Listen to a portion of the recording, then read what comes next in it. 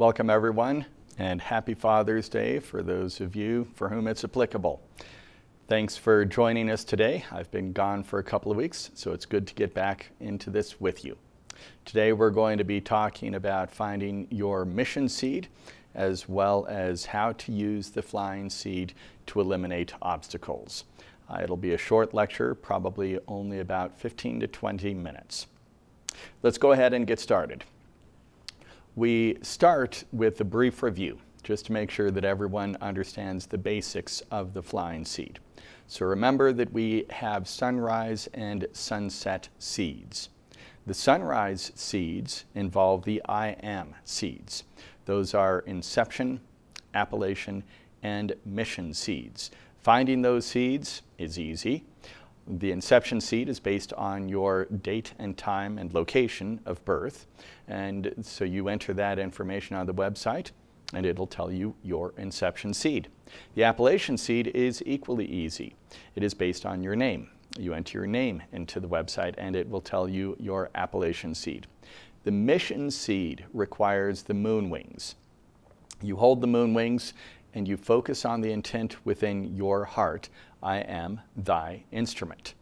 Then you let fly the moon wings. And you'll do that 4 times, which will give you the result of a specific seed number.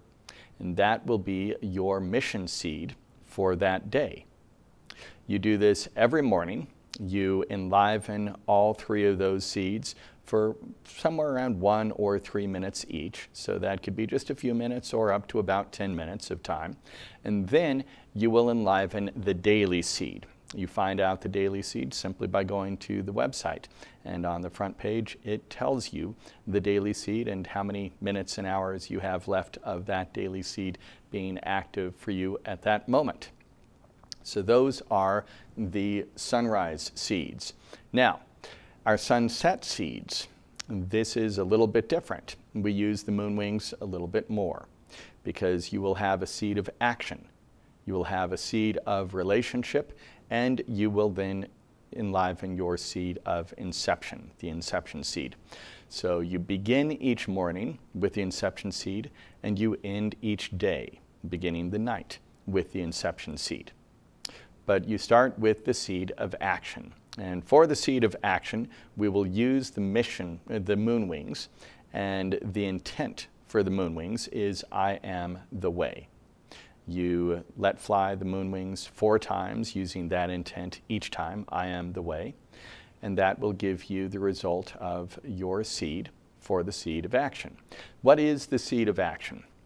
Lantos explained that actions that you engaged in during the course of the day, if they were good, if they were productive, then this seed of action strengthens those results so that you can get more of that.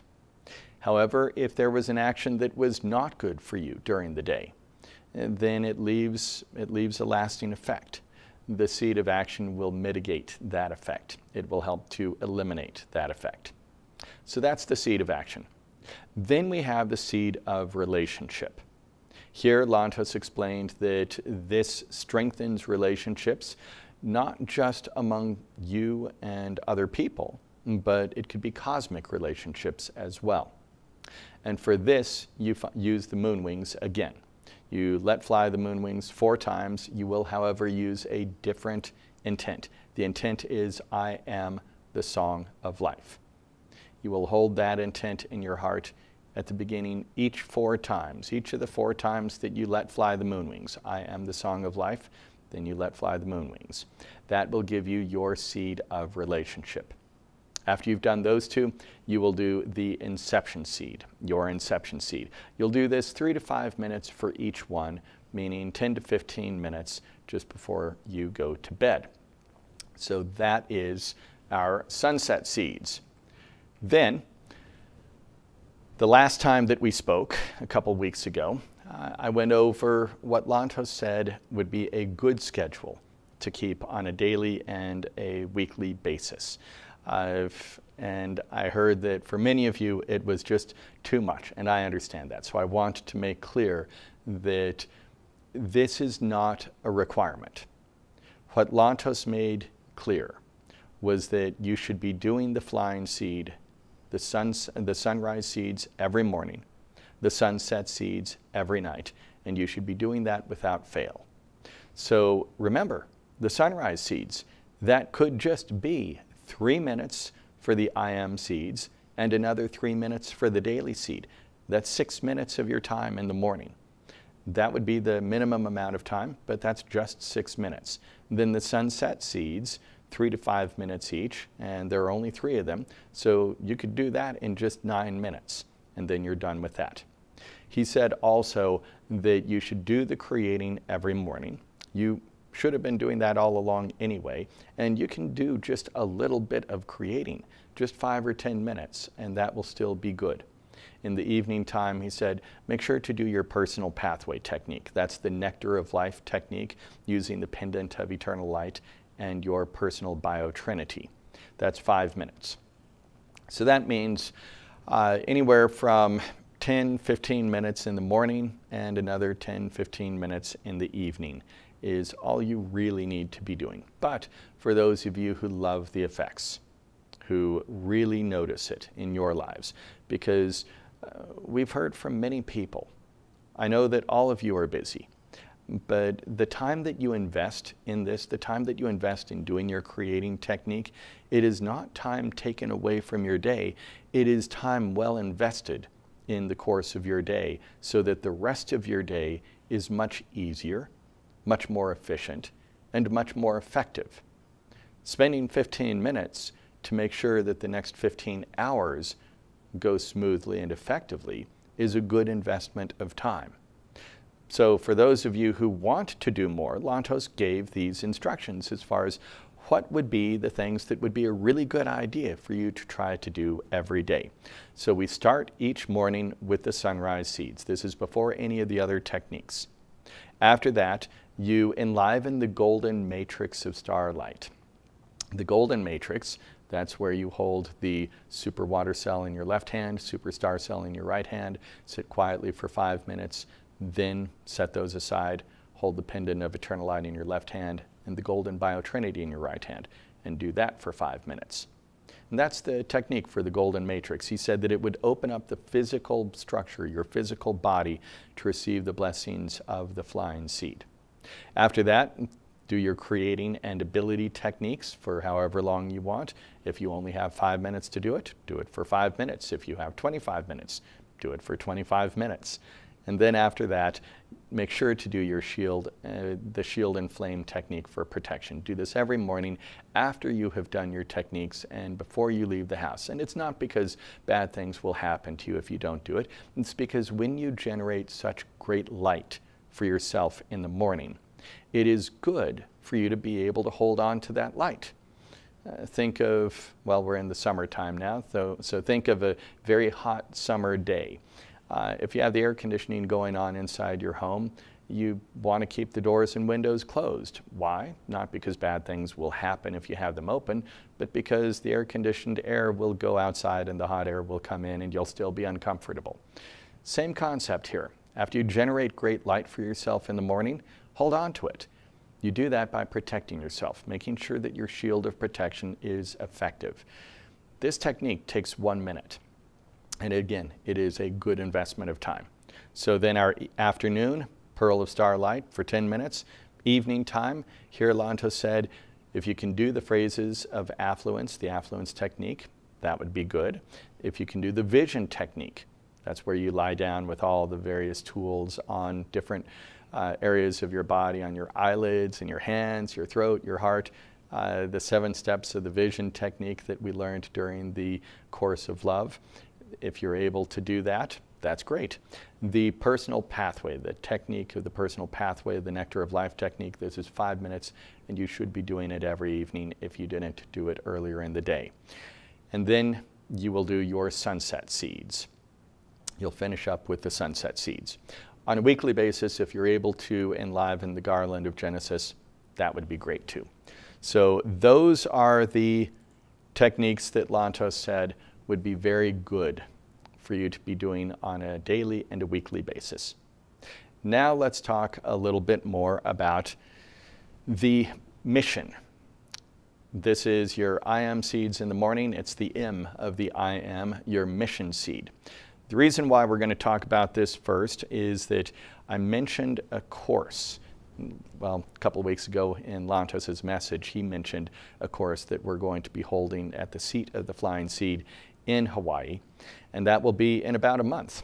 I would give you more information, but I don't yet have it. I'll have more information on Wednesday for you, and then we'll have all the information next Sunday. But I should be able to give you a good amount of information in just a few days on Wednesday. But one of the big reasons for going is to be able to discover your mission seed. This is important. So, here is what Lantos said about finding one's mission.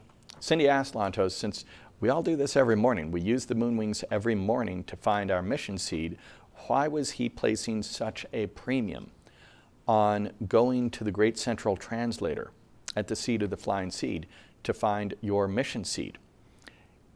Lantos said this: mission is the wind, the great wind which never ceases. This wind aids the individual along the path with greater speed, greater ease, and guides the life force through the maze of obstacles. When one travels with the wind, the journey is smooth, the journey is rapid. One receives support from the surroundings. When one moves against the wind, the bumps are felt and the pace is slowed. The journey in the cross direction of the great wind may be described in a single word: uncomfortable. One encounters discomfort and struggle. One encounters even the feeling of fear. These feelings are symptoms that the path one is on is a path on the cross currents of the great cosmic wind. The wind is the unseen force. Though unseen, the effects are easily perceived. Now, how do we find the great cosmic wind stream? This is the question which is within each individual. Each individual searches for the mission. Each individual naturally seeks to locate the great cosmic current. One senses its existence. One senses the existence of this great cosmic flow, great cosmic wind of existence. The answer is that one's location will influence one's ability to connect with this great cosmic wind. The current position of the individual may have objects in the environment which interfere with the currents of energy, the forces of energy that we call mission. The environment is ever changing. The obstacles which are here today may not remain for long periods. Some obstacles may simply pass along as clouds moving through the sky. It is for this reason that we repeat our process of selection of the seed of mission with regularity, so that the guidance may be adjusted to the current conditions of the environment. The moon wings sense the energies beyond the surface level. The moon wings detect the layers which are beneath the surface waves. They are like finely tuned antennae. The high-quality satellite dish is able to detect the slightest signals, the distant signals. The dish is shaped with the empty region for a reason. Like our blessed moon wings, the signals are enhanced through the shape of the emptiness. Yet, even still, even with the highly tuned abilities of the satellite dish, these signals may encounter interference. The conditions of the passing weather, the passing obstacles, these interferences may cause some fuzziness, some influence on the signal. It is in the presence of our beloved master tool, the master tool of the great central translator, that the signals of the source may be most clearly detected. This is the role of our beloved great central translator. The great central translator transmits the finest impulses from the most refined layers of creation. It is the super antenna which tunes to the finest frequencies of creation.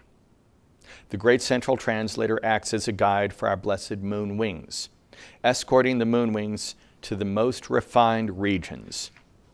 In this clear air, the pure nature and direction of the great cosmic wind may be detected with greatest accuracy. Yes. The search for the great cosmic wind, the search for one's mission. This is found in the presence of our beloved great central translator. Yes, yes. Very good. Very good. Cindy asked him a little bit more about how it works to receive your seed of mission at the great central translator. Lantos said, very good. It is a great honor to receive the seeds of mission. The beloved grace of the great central translator illumines the layers and realms. The precious moon wings detect the impulses of the wind. It is a great blessing. It is well done. Yes, we will receive the knowledge of the Trinity form of the mission seed. The knowledge flows. Our beloved Master Teacher Tote issues the knowledge for the eon of eternal light. The knowledge unfolds as the petals of the water lotus unfold, revealing the radiance within. It is very good. Lantos had referred to the Trinity of the mission, the Trinity form of the mission seed. He had mentioned to Cindy that there would be not one but 3 mission seeds that one would receive if you find your mission seed at the great central translator. Cindy asked how we would use those 3 seeds. Was it any different than when we do the I am seeds in the morning? Lantos said yes.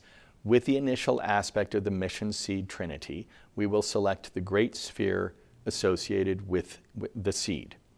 We will also take up the sphere associated with the second aspect of the mission trinity.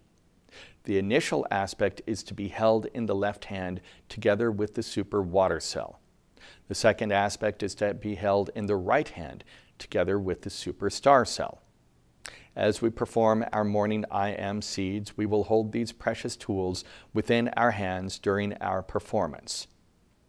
The third aspect of the mission trinity is the aspect with which will be performed in our practice of creating, the I am seeds of creation. It is in the harmony of the third seed that the currents of wind locate the individual essence and offer the acceleration to the source of all. The source is the goal of all. Yes, we will perform the techniques of the beloved I am seeds of creation at the start of every day. It is very good, very good, very good. Many blessings. Of the Trinity form of the mission seeds, Lantos explained that the first seed, the one that you hold in your left hand, represents the intent of the source. The second seed, the one that's held in your right hand, represents the expression on the material plane. And the third seed, the one that you place on the flying seed and you create, represents reunion with the source, acceleration and achievement of the goal. So this is one of the things that you will be doing if you go to the course in Hawaii and go to the Great Central Translator. You will have the opportunity to find the mission seed Trinity form. Now let's talk about the removal of an obstacle using the flying seed. Lantos said, removal of an obstacle. In our study of harmonics, we come to the question of obstacles. Obstacles along the path.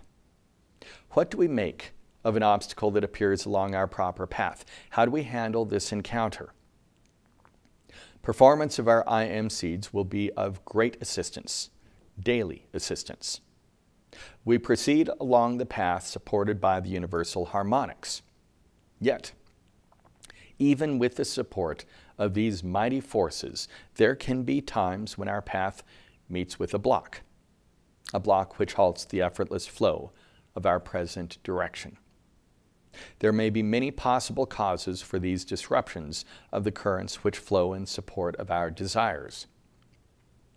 These disruptions may arise from the causes of the past, or they may be the results of other energies and forces.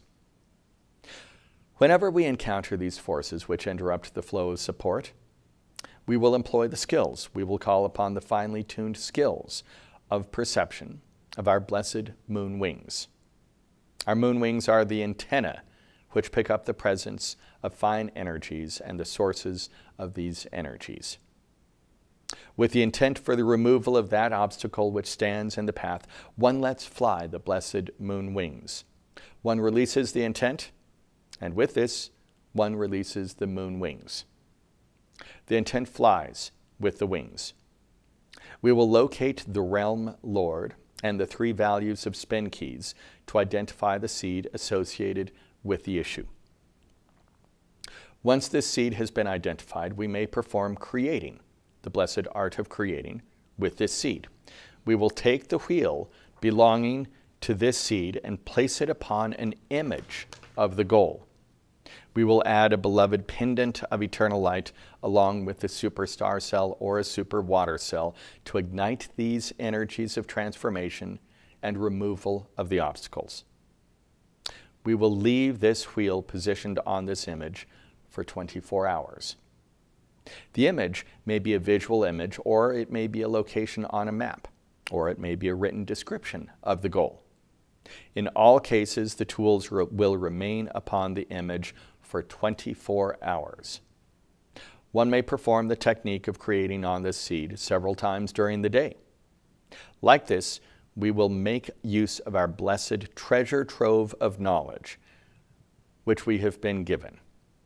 We offer our thanks for this most sublime gift of knowledge, knowledge of the eon of eternal light. Yes, many blessings. Okay, so how do we do this technique, the removal of an obstacle?